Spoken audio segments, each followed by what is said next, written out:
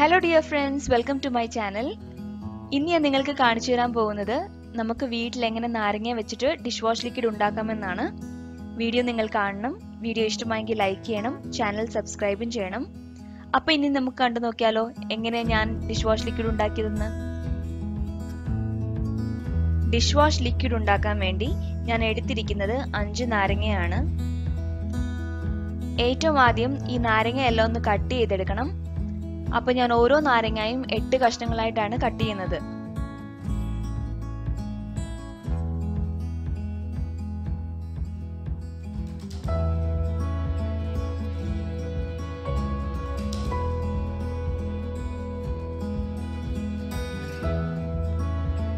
അപ്പോൾ ദേ ഞാൻ നാരങ്ങ എല്ലാം ചെറുതായിട്ട് കട്ട് ചെയ്ത് വെച്ചിട്ടുണ്ട്. കുരു എല്ലാം മാറ്റിയിട്ടുണ്ട്. നിങ്ങളുടെ കയ്യിൽ ഇങ്ങനെ പിഴിഞ്ഞ നാരങ്ങത്തോടുണ്ടെങ്കിൽ അതും യൂസ് ചെയ്യാവുന്നതാണ്. നമ്മൾ പിഴിഞ്ഞിട്ട് ഫ്രിഡ്ജിലൊക്കെ വെക്കുമല്ലോ, ചിലപ്പം അതിന്റെ കളർ ചേഞ്ച് ആയിട്ട് ഇങ്ങനെ ഓറഞ്ച് ഒക്കെ ആയ തോടുണ്ടെങ്കിൽ അതൊക്കെ യൂസ് ചെയ്യാവുന്നതാണ്. ഒരു കാരണവശാലും പൂപ്പൽ പിടിച്ചതൊന്നും യൂസ് ചെയ്യില്ല. വൈറ്റ് കളറിലെ പൂപ്പലൊക്കെ ഉണ്ടെങ്കിൽ അതൊന്നും ഉപയോഗിക്കാൻ പാടില്ല. അല്ലാതെ ഇങ്ങനെ വലിയ കുഴപ്പമില്ലാത്ത നാരങ്ങത്തോടൊക്കെ വെച്ചിട്ട് നമുക്ക് ഡിഷ് വാഷ് ലിക്വിഡ് ഉണ്ടാക്കാം. സോ ഇനി അടുത്ത പ്രാവശ്യം ഇങ്ങനെ നാരങ്ങ പിഴിഞ്ഞിട്ട് ഇതൊന്നും കളയണ്ട, ഇതൊക്കെ വെച്ച് നമുക്ക് ഉണ്ടാക്കാവുന്നതാണ്. ഞാൻ തൽക്കാലം ഏതായാലും വീഡിയോയുടെ പർപ്പസിന് വേണ്ടി ഫ്രഷ് ആയിട്ടുള്ള നാരങ്ങയാണ് യൂസ് ചെയ്യുന്നത്. അടുത്തതായി ഞാൻ സ്റ്റൗവിലേക്ക് ഒരു പാത്രം വെച്ചിട്ട് അതിലേക്ക് ഞാൻ കട്ട് ചെയ്ത് വെച്ചിരിക്കുന്ന നാരങ്ങയുടെ പീസസ് എല്ലാം ഇട്ട് കൊടുക്കുന്നുണ്ട്. ഇനിയും ഇതിലേക്ക് ഞാൻ 2 ഗ്ലാസ് വെള്ളം ആഡ് ചെയ്ത് കൊടുക്കുന്നുണ്ട്. എൻ്റെ ഈ ഒരു ഗ്ലാസിന്റെ മെഷർമെന്റ് എന്ന് പറഞ്ഞാൽ 240 ml ആണ്. അപ്പോൾ ഇത് ഞാൻ തീ കത്തിച്ചിട്ടുണ്ട്. ഇനിയും ഇതൊന്ന് തിളച്ചു വരാൻ വേണ്ടി നമുക്കൊന്ന് വെയിറ്റ് ചെയ്യാം.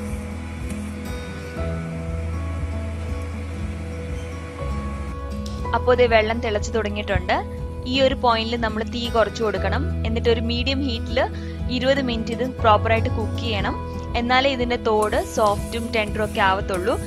നമുക്കിത് പിന്നീട് മിക്സിയിൽ അടിക്കാനുള്ളതാണ്. അതുപോലെ ഇതിലുള്ള എസെൻഷ്യൽ ഓയിലും ജ്യൂസും ഒക്കെ എക്സ്ട്രാക്ട് ആയി കിട്ടുകയും ചെയ്യും ഇങ്ങനെ നമ്മൾ ഇത്രയും നേരം തിളപ്പിക്കുമ്പം.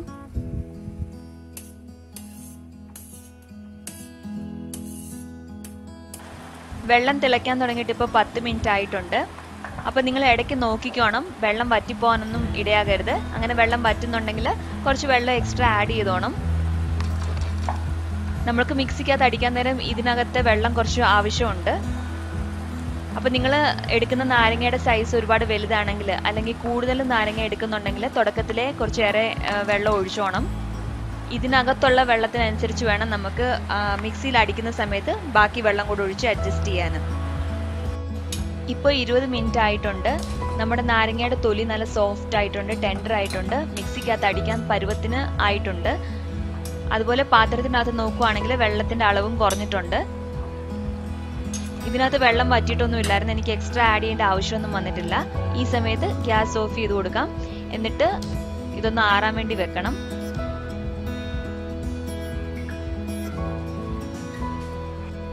അപ്പോൾ നമ്മുടെ നാരങ്ങയുടെ വെള്ളം നന്നായിട്ട് ആറിയിട്ടുണ്ട്. ഇനി ഞാൻ ഇതൊരു മിക്സിയുടെ ജാറിലേക്ക് ട്രാൻസ്ഫർ ചെയ്ത് കൊടുക്കുന്നുണ്ട്. ഇനി നമുക്ക് നന്നായിട്ടൊന്ന് അരച്ചെടുക്കണം. ഈ ഒരു രീതിയിലാണ് നമുക്ക് അരിഞ്ഞു കിട്ടിയിരിക്കുന്നത്.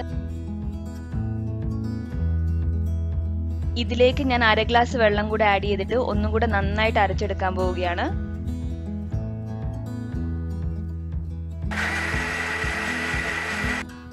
ഇത് നന്നായിട്ട് അരിഞ്ഞു കിട്ടിയിട്ടുണ്ട്. അപ്പൊ ഇനി ഞാൻ ഇതിലേക്ക് ഒരു 1/2 ഗ്ലാസ് വെള്ളം കൂടെ ആഡ് ചെയ്യും, കാരണം നമുക്ക് അരിക്കാനുള്ളതാണ്.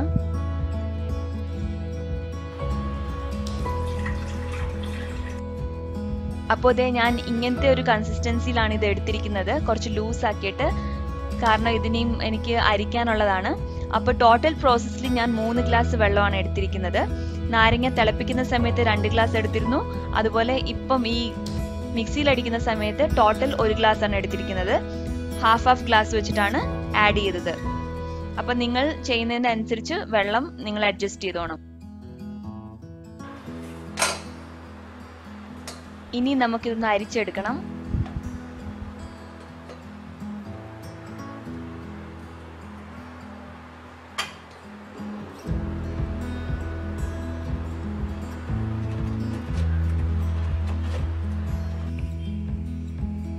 ഇനിയും ഈ അരിച്ചെടുത്ത ലിക്വിഡ് ഒന്നും കൂടെ നമ്മൾ സ്റ്റൗവിൽ വെക്കണം ചൂടാക്കാൻ വേണ്ടി.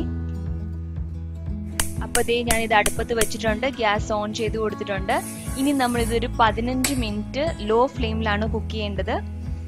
ഈ ഒരു സ്റ്റേജിൽ ഞാൻ ഇതിനകത്തൊരു 1/2 കപ്പ് കല്ലുപ്പ് ആഡ് ചെയ്ത് കൊടുക്കുന്നുണ്ട്. നിങ്ങളുടെ കയ്യിൽ കല്ലുപ്പ് ഇല്ലെങ്കിലും കുഴപ്പമില്ല, സാധാരണ ടേബിൾ സോൾട്ട് എടുത്താൽ മതി. റോക്ക് സോൾട്ട് ഉണ്ടെങ്കിൽ അതാണ് നല്ലത്. എൻ്റെ റോക്ക് സോൾട്ട് ഇല്ല, അതുകൊണ്ടാണ് ഞാൻ കല്ലുപ്പ് ആഡ് ചെയ്ത് കൊടുത്തത്. ഇനി ഈ കല്ലുപ്പ് ഇതിനകത്ത് നന്നായിട്ട് ഒന്ന് അലിഞ്ഞു ചേരണം. ഉപ്പ് നന്നായിട്ട് മിക്സ് ആയതിനു ശേഷം ഞാൻ ഇതിലേക്ക് വിനാഗിരി ആഡ് ചെയ്ത് കൊടുക്കുന്നുണ്ട്. അപ്പോൾ ഞാൻ എടുത്തിരിക്കുന്നത് 100 ml വൈറ്റ് വിനീഗർ ആണ്. വിനീഗർ എന്ന് പറഞ്ഞാൽ പാത്രത്തിന് നല്ല ഷൈൻ കൊടുക്കും, അതുപോലെ മെഴുക്കെല്ലാം കളയാൻ വേണ്ടി സഹായിക്കുന്ന ഒരു ഇൻഗ്രീഡിയൻ്റ് ആണ്. ഇനി നന്നായിട്ട് തിളപ്പിക്കണം.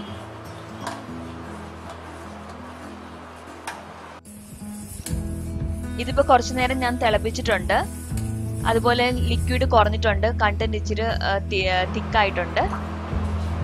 ഇനി ഈ ഒരു സമയത്ത് നമുക്ക് സ്റ്റൗ ഓഫ് ചെയ്യാം, എന്നിട്ട് ഇതിനെ ആറാൻ വേണ്ടി വെക്കാം.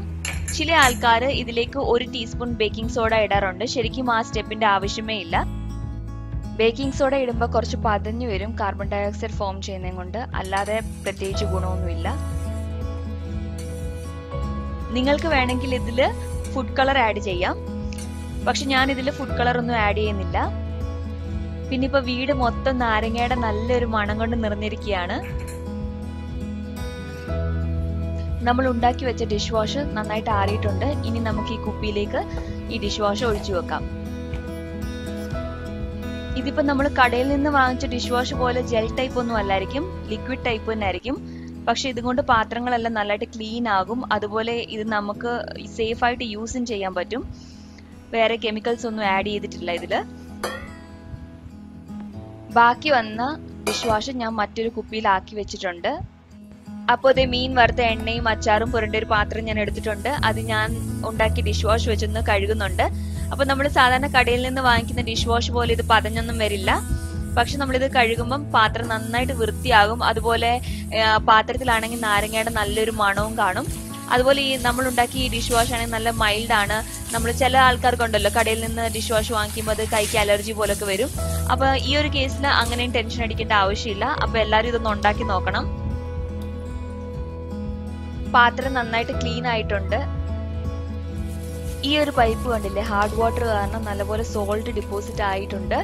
ഇവിടൊക്കെ എന്ന് വെച്ചാൽ ഒരു തുള്ളി വെള്ളം നമ്മുടെ പൈപ്പിൽ വീണിട്ട് അതൊന്ന് ഉണങ്ങിയാൽ അവിടെ ഇങ്ങനെ സോൾട്ട് ഡിപ്പോസിറ്റ് ആയിരിക്കും നമുക്ക് കാണാൻ പറ്റും. അപ്പോൾ ഈ പൈപ്പ് നല്ലപോലെ കണ്ടില്ലേ, സോൾട്ട് ഇങ്ങനെ ഡിപ്പോസിറ്റ് ആയി നമുക്ക് കാണാം. അപ്പം ഞാൻ ഉണ്ടാക്കിയ ഡിഷ് വാഷ് വെച്ച് ഞാൻ ഇതൊന്ന് നന്നായിട്ടൊന്ന് കഴുകി കൊടുക്കുവാണ്.